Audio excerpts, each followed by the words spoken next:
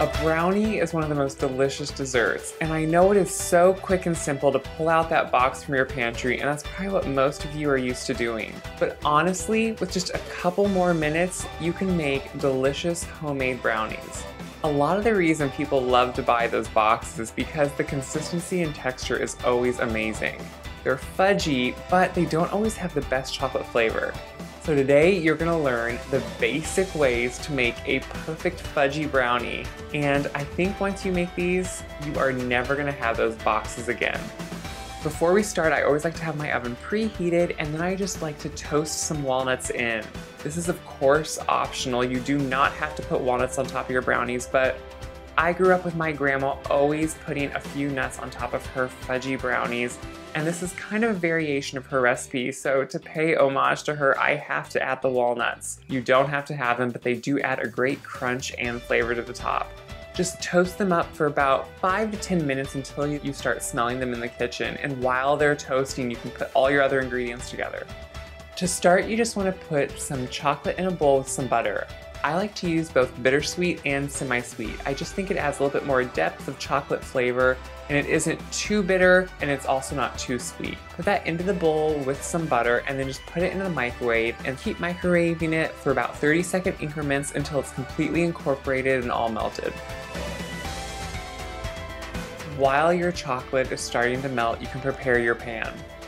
Just take a normal 8x8 baking pan and spray it and then line it with parchment. This just makes it a lot easier to pull them out and makes them easier to cut and look more beautiful, and really then clean up as a breeze too. Just fold your parchment to fit inside the bottom of the pan, and then I like to use these binder clips just to clip it to the side so the parchment isn't flying all over, getting in my way when I'm trying to pour the batter in. Once your parchment's in it, just spray it again just for good measure and then set that aside. In a large bowl, we're just going to start by creaming together a small amount of vegetable shortening and some sugar. It's kind of hard to cream together the shortening and sugar, and you don't need to do too good a job. Just use a wooden spoon, spatula, or whisk and just break it into the sugar.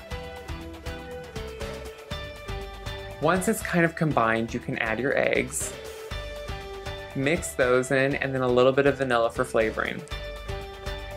Once your chocolate and butter are combined, and before you mix it in, just add a little bit of espresso powder. You probably recall that I use espresso powder in a lot of chocolate recipes. Not because I love coffee or because it adds a coffee flavor, only because it really brings out more chocolate flavor and adds a lot more deeper notes. So if you're one of those people that always says you don't like coffee, don't worry, I understand, but this will not add a coffee flavor at all. Once that's mixed into your chocolate, just pour it right into the egg mixture, and then whisk that together until it's completely incorporated. For the dry ingredients, I just like to set a fine strainer right over the top of all the wet ingredients. I add my flour to that, a little bit of Dutch processed cocoa, and just a little bit of salt. Just let that sift right into the mixture, and then just fold it together. At this point, you do not want to over whisk or over stir your brownies because they can really become tough and then it'll come out more dry. So just fold it in until it's just mixed in. If you see a little bit of flour in there, that's okay. Once your brownies are just mixed together, you can pour them directly into your prepared pan. Just kind of smooth out the top and make sure they spread to the corners, but you don't have to be too concerned about it. They will level off a little bit in the oven.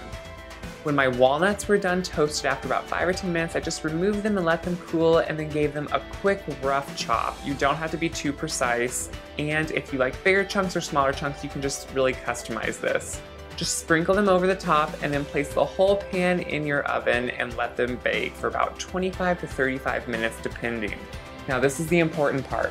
You want to make sure not to over bake your brownies. It is so easy to do, and I know if you're anything like me, it took me a long time to learn how to really bake brownies. If you let them go until a wooden skewer comes out completely clean, well, they're going to be over baked. They're going to be dry and cakey, and you're going to think, I'm just going to make a box mix because it's better. But if you start to learn that when you really start to smell the brownies in the kitchen and smell the chocolate, that means you're getting really close to done.